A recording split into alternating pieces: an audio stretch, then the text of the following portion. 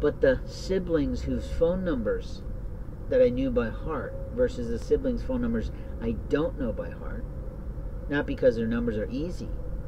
decided to say that my mother, who I was never really allowed to talk to much because of the phone system and how the jail sheriff played with it and didn't allow me access to it,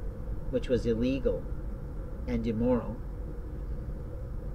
literally would not allow my mom to pay $100 to get my vehicle out.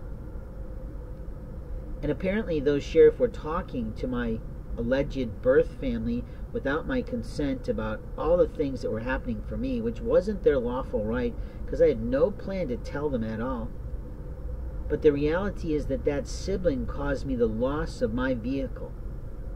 So by the time that my vehicle was pulled out or could have been taken out of impound, the charges on the vehicle was so fucking high, there was no point in me trying to go into debt to try to borrow money that they would have never loaned, because they wouldn't even loan me the $100.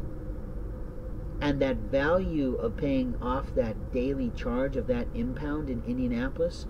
was a value much higher than the vehicle is worth, because my family was taken advantage of by the guy who repaired my car, and he literally walked off with $5 grand, and my car never worked the same again.